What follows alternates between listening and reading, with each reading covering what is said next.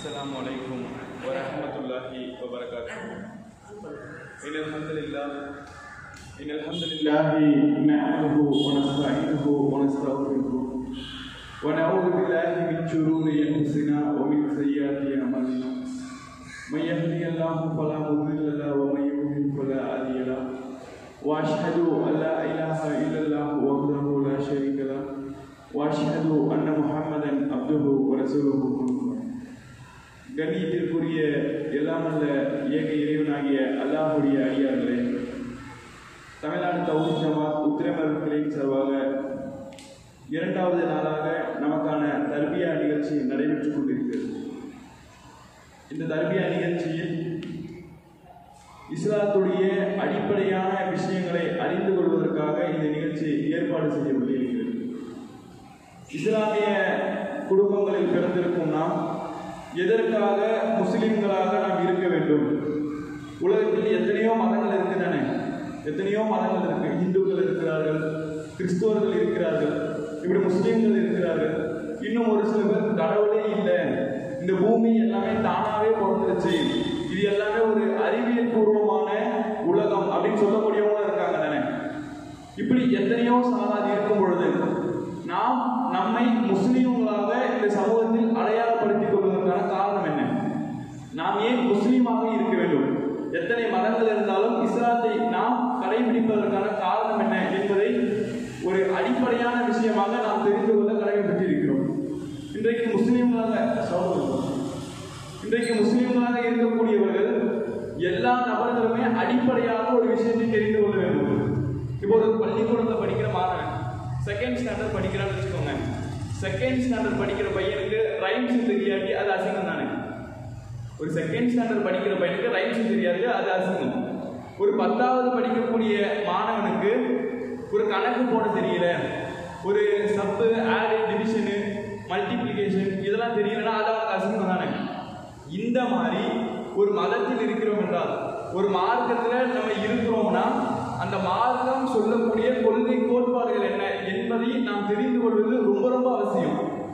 ஒரு நாட்டினுடைய பிரதமராக இருப்பதற்கு நாட்டை எப்படி ஆள வேண்டும் என்று தெரிய வேண்டுமோ, ஒரு காவல்துறை அதிகாரிக்கு தன்னுடைய ஊரை எப்படி பாதுகாக்க வேண்டும் என்பது தெரிய வேண்டுமோ, ஒரு மருத்துவருக்கு சிகிச்சை செய்வது எப்படி கட்டாயமாக தெரிந்திருக்க வேண்டுமோ, அதே போல முஸ்லிம்களாக இருக்கக்கூடியவர்களுக்கு அந்த மார்க்கம் என்ன சொல்கிறது, அந்த மதம் என்ன சொல்கிறது என்பதையும் நாம் அத்தியாவசியமாக தெரிந்து கொள்ள வேண்டும்.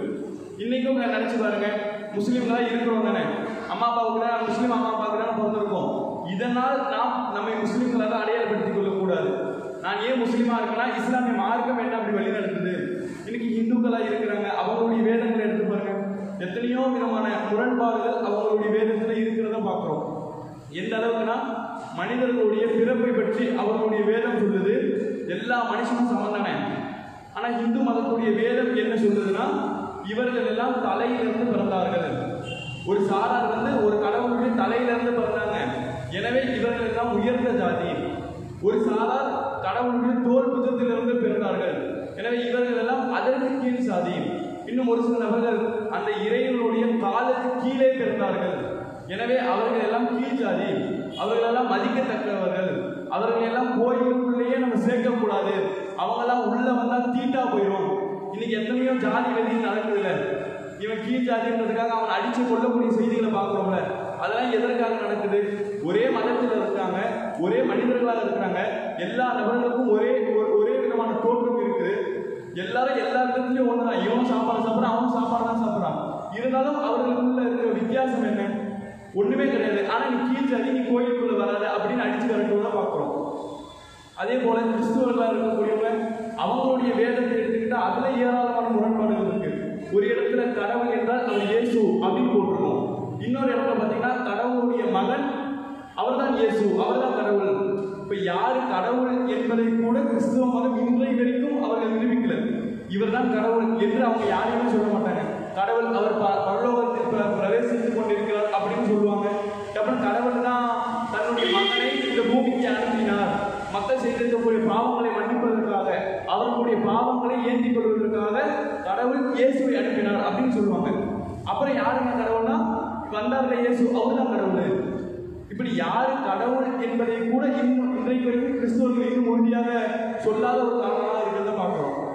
ஆனா இஸ்லாத்தை பொறுத்த வரைக்கும் அல்லாஹ் தெல்ல தெளிவா சொல்றான் யார் இறைவன்.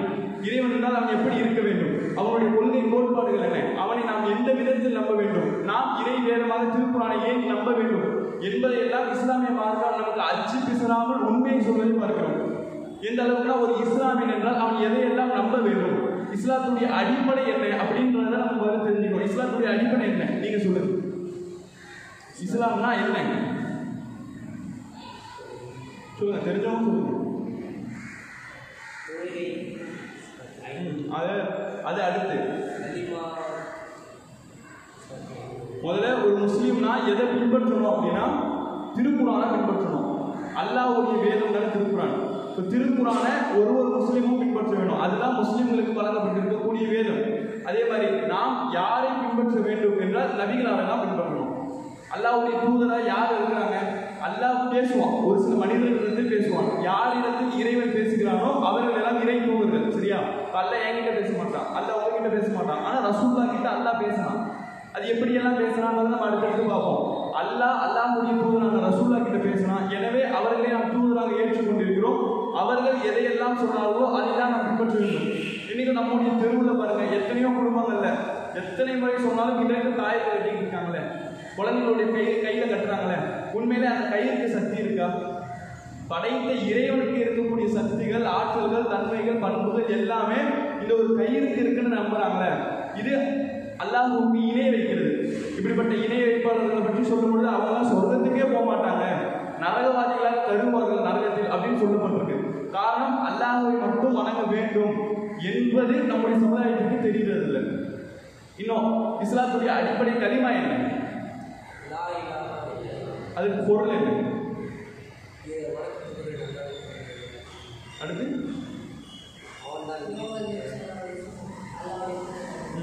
இப்ப அதுல என்ன சொல்லப்பட்டிருக்கு, லா இலாஹ இல்லல்லா. லானா அரபி பொருள்ல தமிழ் மொழிபெயர்ப்புல இல்லைன்னு அர்த்தம். லா இல்லை, என்ன இல்லை, லா இலாஹ இல்லல்லா.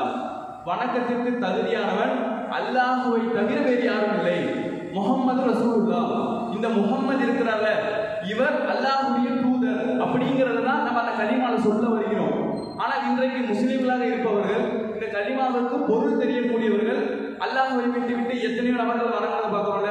அல்லாஹ்வை தவிர கடவுள் இல்லை, அல்லாஹ் மட்டும் கடவுள்னு சொல்லல, லா இல்லை, என்ன இல்லை, அல்லாஹ்வை தவிர வேறு கடவுளே இல்லை. இப்படி சொல்லக்கூடிய கலிமாவை புரிஞ்சிருக்காங்க, தெரிஞ்சிருக்காங்க, இதுதான் கடவுள் தெரியுது. ஆனா என்ன செய்யறாங்க, கடவுளுக்கு இருக்கக்கூடிய சக்தி இந்த ஒரு தேங்காய் இருக்கு, கடவுளுக்கு இருக்கக்கூடிய சக்தி இந்த பூசணிக்காய் இருக்கு, அதில் தகடு மாட்டி வச்சா வீட்டுக்கு எந்த கெட்டதும் நடக்காது, பிள்ளைக்கு கையில கயிறை கட்டிட்டா எந்த நோய் நொடியும் வராதுன்னு நினைக்கிறாங்களே, இதுதான் இணை வைப்பு. சரிங்களா? இதைதான் நம்ம அடிப்படையா தெரிந்து கொள்ள வேண்டிய மிக முக்கியமான ஒன்று. இன்னும் இஸ்லாமிய மார்க்கம் ஒவ்வொரு முஸ்லீமுமே அடுத்து நம்பக்கூடிய ஒரு விஷயம், முதல்ல குர்ஆனை நம்பணும், ஹதீஸ் அதை நம்பணும், மூன்றாவதாக ஈமான் என்பதை நம்ம நம்பணும். ஈமான் என்றால் என்ன? ஈமான் என்றால் எதையெல்லாம் நம்ப வேண்டும்? அப்படி சொன்னீங்களா, சொல்லுங்க. தொழுகை, நோன்பு, ஜகாத், ஹஜ். முதல்ல கலிமா நம்பணும், லா இலாஹ இல்லல்லாஹ். இரண்டாவது தொழுகை, இதை நம்பிட்டா தொழுகை கண்டிப்பா கடைபிடிக்கணும். தொழுகை, அடுத்து நோன்பு கடைபிடிக்கணும். ஜகாத், நம்முடைய செல்வத்துக்கு ஏற்றவாறு ஜகாத் கொடுக்கணும். ஐந்தாவது வசதி உள்ள நபர்கள் ஹஜ்ஜிக்கு போகணும். இது 5 தான் இஸ்லாத்துடைய அடிப்படையான விஷயங்கள். இது 5மே ஒவ்வொரு முஸ்லீமுமே நம்முடைய வாழ்க்கையில கடைபிடிக்கணும். இது ஒரு பேசிக்கான விஷயம். சரிங்களா? அடுத்ததாக அல்லாஹ்வுடைய நம்புதல், அல்லாஹ்வை பத்தி நம்பணும். அல்லாஹ்னா யாரு, அவன் எங்க இருக்கான்? ஏன்னா இந்து மதத்துல அவங்களதான் நீங்க எடுத்துக்கிட்டீங்கன்னா அவங்களுடைய கடவுள்கள் எங்க இருக்காங்கன்னு கேட்டா என்ன தெரியுமா சொல்றாங்க, கடவுள் என்ன தூண்லயும் இருக்காரு, துரும்புலயும் இருக்காரு, செவுத்துலயும் இருக்காரு, மண்ணுலயும் இருக்காரு, எல்லாத்துலயுமே இருக்காரு, இப்படி சொல்லுவாங்க. ஆனா ஒரு முஸ்லீமா இருக்கிறவன் அல்லாஹ் எங்க இருக்கிறான், அல்லாஹ் குர்ஆன்ல நான் எங்க இருப்பதாக அல்லாஹ் சொல்கிறான்.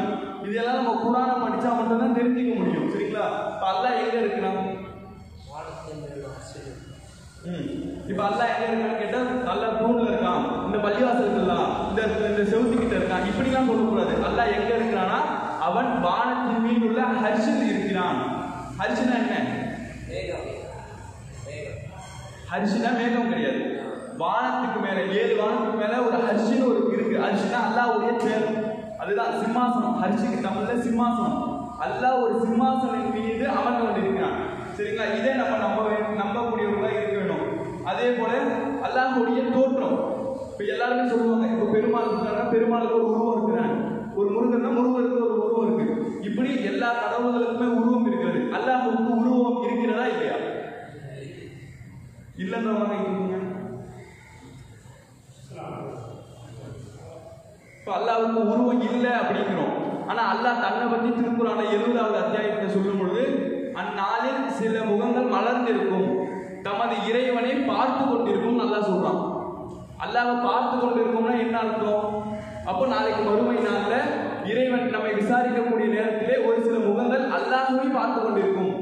இப்ப அல்லாஹ்வுக்கு உருவமே இல்லாட்டி நம்ம எப்படி அல்லாஹ்வை பார்க்க முடியும்? அல்லாஹ்வை பார்க்க முடியாது தானே. உருவமே இல்லாட்டி என்ன எதுவுமே பார்க்க முடியாது தானே. அப்போ அல்லாஹ்வுக்கு உருவம் இருக்கிறது இப்படிங்கிறது நம்ம அடிப்படையான ஒரு விஷயம் நம்பக்கூடியவர்களாக இருக்க வேண்டும். அதே போல அல்லாஹ்வுக்கு முகம் இருக்கிறது, இன்னும் அல்லாஹ்வுக்கு கை இருக்குது. இதெல்லாம் குர்ஆன்ல ஹதீஸ்ல அடுத்தடுத்த செய்திகளை பார்க்க முடியுது. அல்லாஹ்வுக்கு கை இருக்கு. எப்படின்னா நாளைக்கு இந்த உலகத்தை அல்லாஹ் தன்னுடைய வலக்கரத்தால் சுருட்டுவான். அப்ப அல்லாஹ்வுக்கு வலது கை இருக்கு. இப்ப அல்லாஹ்வுக்கு கண் இருக்கா இல்லையா?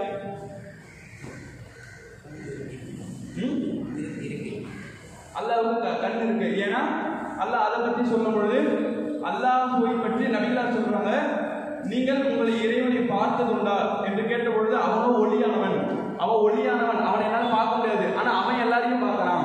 அல்லாஹ்வுக்கு கண் இருக்கு. இந்த உலகத்தை அல்லாஹ் பார்க்கறான். நம்ம பார்க்காவிட்டாலும் நம்மை நம்முடைய இறைவன் பார்த்து கொண்டிருக்கிறான் அப்படின்னு ரசூலுல்லாஹ் சொல்றாங்க. இறைவன் வந்து நம்மளை பார்ப்பான். ஆனா அல்லாஹ்வுக்கு நம்மை மாதிரியான கண் இருக்காது. நம்ம எப்படி ஒருத்தரை பார்க்கிறோம் இப்படி அல்லாஹ் பார்க்க மாட்டான். இப்ப நம்ம இங்க நிக்கிறோம்னா இந்த தெருமனையில என்ன இருக்கு அதை பார்க்க முடியும் தானே. அது வரைக்கும் தான் நம்மால் பார்க்க முடியும்.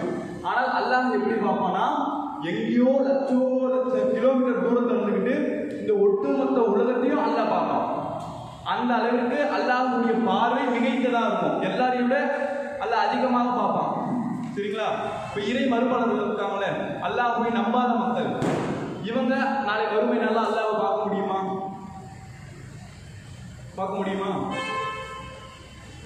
காபிர்கள் இருக்காங்கல்ல, இறைவனை இல்லை அப்படின்னு நம்புறவங்க, இல்ல அல்லாஹ்வை மறுக்கக்கூடியவங்க, அவங்க எல்லாம் நாளைக்கு அல்லாஹ்வை பார்க்கணும்னு நினைச்சாலும் முடியாது. நாளைக்கு வறுமை நாள்ல எல்லா மனிதர்களுமே ஆசைப்பட்டுருவாங்க. என்ன தெரியுமா? அல்லாஹ்வை பார்த்துட மாட்டோமா? எவ்வளவு பெரிய பாக்கியம். அல்லாஹ் படைச்ச எத்தனையோ பொருட்களை பார்க்கிறோம், சூரியனை பார்க்கிறோம், என்னடா இவ்வளவு பிரம்மாண்டமா இருக்கு, சந்திரனை பார்க்கிறோம், நிலா எவ்வளவு பிரம்மாண்டமா இருக்கு. இப்படி இந்த உலகத்துல இருக்கிற எல்லாமே நமக்கு பிரம்மாண்டமா தெரியுதுல. இப்படிப்பட்ட பிரம்மாண்டத்தை எல்லாம் படைத்த இறைவன் எப்படி இருப்பான் அப்படின்னு எல்லாருமே ஆசைப்படுவாங்க பார்க்கணும்னு. அதை யாரெல்லாம் பார்ப்பாங்கன்னா, முஸ்லிம்களாக இருக்கக்கூடியவர்கள், அந்த மாதிரி மக்கள் தான் பார்ப்பாங்களே தவிர இணை வைக்கக்கூடிய நபர்கள் இறைவனை பார்க்க முடியாது அப்படிங்கிறதையும் அல்லாஹ் சொல்லிட்டான். அடுத்து வேற என்ன நம்பணும்? முதல்ல அல்லாஹ் நம்பணும். அடுத்து அல்லாஹ்வுடைய தூதர் ரசூலுல்லாஹ்வுக்கு வஹி செய்தி வருது, எனவே நபிகளாரும் இருக்கிறார்கள் அப்படிங்கிறத நம்ம நம்பணும். மூணாவதா மலக்குமார்கள். யார் இவங்க? இவங்க பத்தி யாருக்கு தெரியும்?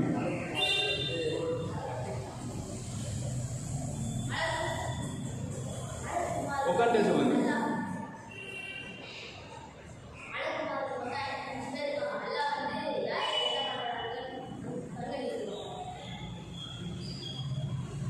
இப்போ மலக்குமார்கள் அப்படிங்கிறதும் இப்போ எல்லாம் மனுஷங்கள் படிச்சிருக்காங்கல்ல, மிருகங்கள் படிச்சிருக்காங்கல்ல, இந்த மாதிரி மலக்குமார்கள் அப்படிங்கிற ஒரு படைப்பும் இருக்குது. அல்லாஹ்வால் படைக்கப்பட்ட ஒரு படைப்பு. அவங்க அல்லாஹ் மனுஷங்களை இப்போ அல்லாஹ் எதால படிச்சதான் சொல்றான் குர்ஆன்ல. அல்லாஹ் குர்ஆன்ல சொல்லும் பொழுது மனிதர்களை மண்ணால படைச்சிருக்கலாம். நபி ஆதம் அலைஹிஸ்ஸலாம் இருக்காங்களே, அவங்க யாரு? தூதர், முதல் மனிதர், இந்த உலகத்துல தோன்றிய முதல் மனிதர் நபி ஆதம் அலைஹிஸ்ஸலாம். அவங்கள அல்லாஹ் எதால படைச்சானா மண்ணால படைச்சிருக்கான். மனுஷங்களை மண்ணால படைச்சிருக்கான். ஜின்கள் இருக்காங்களே, ஷைத்தான் அல்லாஹ் இதை நெருப்பால படைச்சிருக்கான். மலக்குமார்கள் அல்லாஹ் எப்படி மனுஷங்களை படைச்சானோ, எப்படி ஷைத்தானை படைச்சானோ, அந்த மாதிரி மலக்குமார்கள் அப்படிங்கிற ஒரு படைப்பையும் அல்லாஹ் படைச்சிருக்கான். அதை எதால அல்லாஹ் படைச்சிருக்கான்னு சொன்னா ஒளியால படைச்சிருக்கான். ஒளி இருக்குல்ல, லைட்டு, அந்த லைட்டால அல்லாஹ் படைச்சிருக்கான்.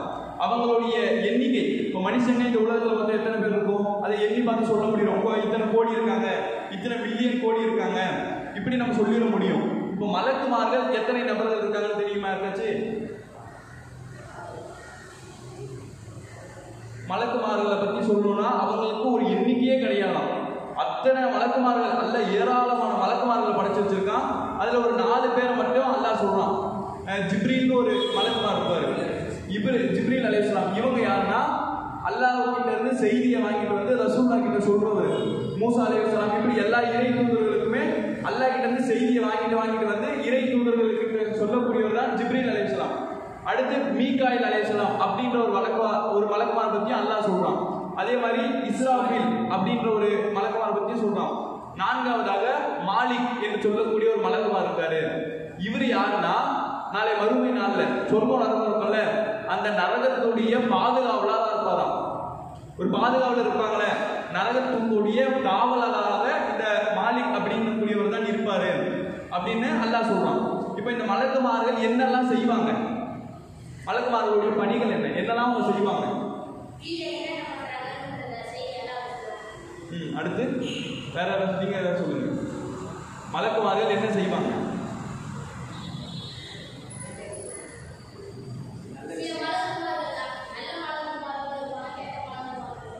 அப்படியா? அது ஜின்கள். மலக்குமார்கள் என்னெல்லாம் பண்ணுவாங்கன்னா, முதல்ல அல்லாஹ் கிட்ட இருந்து வஹி செய்தி, அல்லாஹ் ஏதாச்சும் கட்டளையிடுவான். இப்போ இந்த மாதிரி நடந்துகிட்டு இருக்கு பூமியில, எல்லாரும் சிலைகளை வணங்கிட்டு இருக்காங்க, ஜிப்ரீல் எங்க வா, கீழே முகமது இருப்பாரு, என்னுடைய இறை தூதர் இருப்பாரு, அவர்கிட்ட போய் சிலைகளை எல்லாம் வணங்கக்கூடாதுன்னு போய் சொல்லிட்டு வா. இப்படி அல்லாஹ் எதெல்லாம் சொல்லணும்னு நினைக்கிறானோ மனித சமுதாயத்துக்கு மலக்குமார்களை அழைச்சி தான் சொல்லுவான். ஒண்ணு. இரண்டாவதாக நம்மளுடைய தோள்களில் 2 மலக்குமார்கள் இருப்பாங்களாம். இந்த பக்கம் ஒரு மலக்கு, இந்த பக்கம் ஒரு மலக்கு. இவரே நாம் செய்யக்கூடிய நல்ல அமல்களை பதிவு செய்வார், இவரு நாம் செய்யக்கூடிய தீமைகளை பதிவு செய்வார். இப்படி நன்மை தீமைகளை பதிவு செய்யக்கூடிய மலக்குமார்கள் இருக்கிறாங்க. அதே மாதிரி உயிரை கைப்பற்றக்கூடிய மலக்குமார்கள் இருப்பாங்களாம். யாருக்காச்சும் ஆயுசு முடிஞ்சிருச்சு, இப்ப 40 வயசோட இவரோட ஆயுசு முடிஞ்சிருச்சுன்னா அவருடைய உயிரை பறிக்கக்கூடிய மலக்குமார்களும் இருப்பாங்களாம். அதே மாதிரி அல்லாஹ் அந்த சிம்மாசனத்துல அமர்ந்துட்டு இருக்காங்க ஹர்ஷில, அந்த சிம்மாசனத்தை தாங்குவதற்காக ஒரு மலக்குமார்கள் இருப்பாங்க. ஒரு சில நபர்கள் இருப்பாங்க, அவங்க அல்லாஹ்வுடைய சிம்மாசனத்தை தாங்கி கொண்டிருப்பார்கள். அதே போல நரகத்தை காவல் காப்பார்கள், சொர்க்கத்தை காவல் காப்பார்கள். அதே போல மனிதர்களாக இருக்கக்கூடிய நாம் இறந்ததற்கு பிறகு எல்லாம் மௌத்தா போயிருவோம்ல, போனதுக்கு அப்புறம் புள்ளிக்குள்ள வச்சதுக்கு அப்புறம் நம்ம கிட்ட 2 மலக்குமார்கள் வந்து கேள்வி கேட்பாங்க. இந்த உலகத்துல நீ எப்படி வாழ்ந்த, உன்னுடைய மார்க்கம் என்ன, நீ எந்த மார்க்கத்தை கடைபிடிச்சேன்னு கேட்பாங்க. அதுக்கு இஸ்லாத்தை கடைபிடிச்சவரு நான் இஸ்லாத்தை கடைபிடிச்சேன் அப்படின்னு சொல்லிடுவாரு. அடுத்து உன்னுடைய தூதர் யார் அப்படின்னு கேட்பாங்க. ரசூலுல்லாஹ்வை பின்பற்றினவங்க நான் இந்த அல்லாஹ்வுடைய தூதர் முகமது எல்லாம் பின்பற்றுறேன் அப்படின்னு சொல்லிடுவாங்க. இப்போ இது வந்து முன்னோர்கள் பின்பற்றக்கூடியவங்க இருக்காங்களே, இவங்க வந்து சொல்லுவாங்களாம், நான் வந்து இவரை பத்தி கேள்விப்பட்டிருக்கேன், இந்த முகமதை பத்தி கேள்விப்பட்டிருக்கேன், ஆனா இவரை நான் பின்பற்றல அப்படின்ற மாதிரி சொல்லிடுவாங்க. சொன்னா அவங்களுக்கு ஒரு பெரிய தண்டனை, அந்த கபர்லயே ஏராளமான தண்டனை, பாம்புகளை வச்சு 2 பக்கம் அந்த கபர்கள் அவங்களுடைய உடல் அப்படி நசுக்குமா. பஸ்ல நின்றுட்டு இருக்க 4 பேர் இடிச்சாலே நமக்கு எப்படி இருக்கும், அன்னைக்கு அந்த பூமிக்குள்ள வச்சதுக்கு அப்புறம் 2 பக்கமும் அந்த கபர்கள் அவர்களை அப்படியே நசுக்கும், அந்த அளவுக்கு இருக்குமா.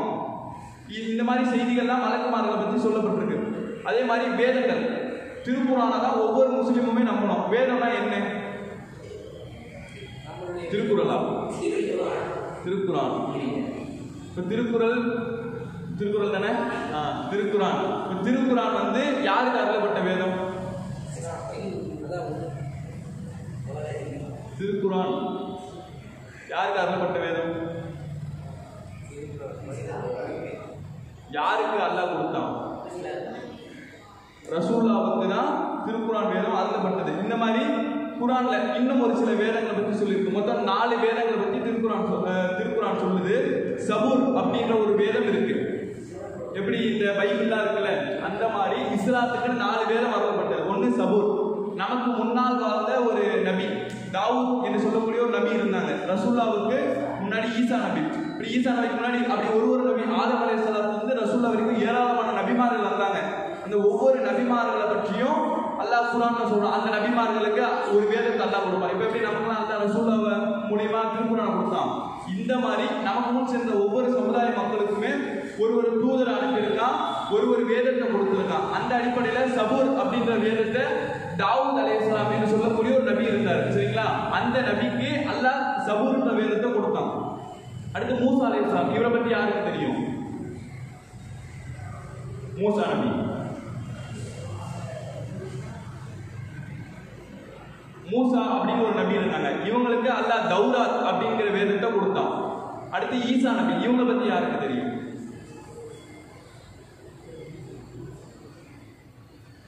ஈசா நபினா இன்னைக்கு கிறிஸ்துவர்களாக இருக்கக்கூடியவங்க நம்புறாங்கல்ல இயேசு அப்படின்னு, இயேசுன்றவர் வந்து கிடையாது. அது சிலுவையில் அறையப்பட்டு சொல்றாங்கல்ல, அவர் வந்து யாருன்னா ஈசா நபி.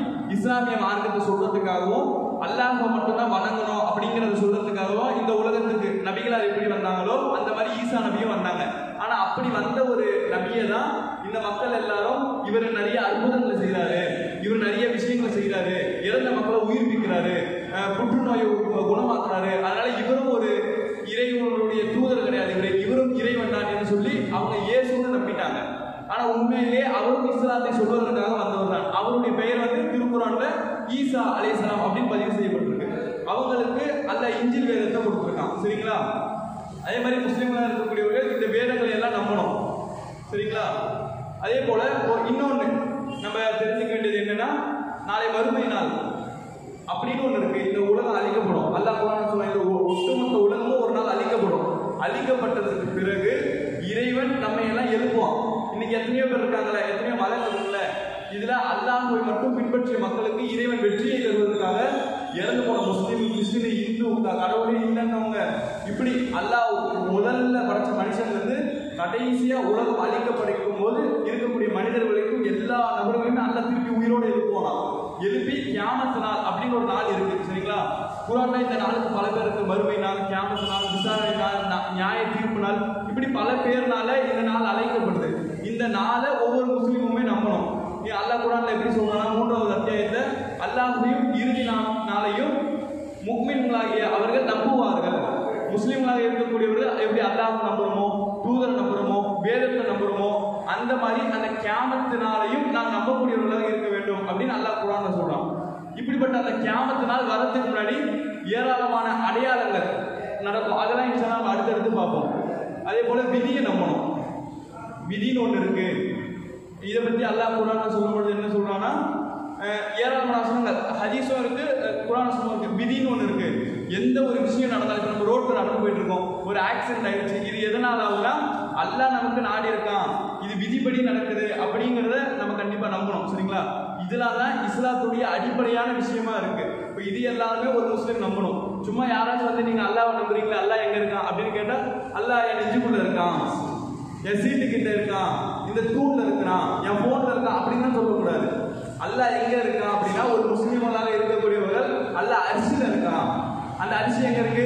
அது வானத்துல இருக்கு. அரிசிக்கு தமிழ் என்ன? அதுக்கு பேரு சிம்மாசனம். முஸ்லீமா இருக்கவங்க எதெல்லாம் நம்பணும் அப்படின்னு நம்மளை யாராச்சும் ஒருத்தவங்க கேட்டா என்ன சொல்லணும்? அல்லாஹ்வை நம்பணும், அல்லாஹ்வுடைய தூதர்களை நம்பணும், வேதத்தை நம்பணும், மறுமை நாளை நம்பணும், இப்படி விதியை நம்பணும். இது எல்லாத்தையுமே நம்ம எல்லாருமே கண்டிப்பா சொல்லணும். சரிங்களா?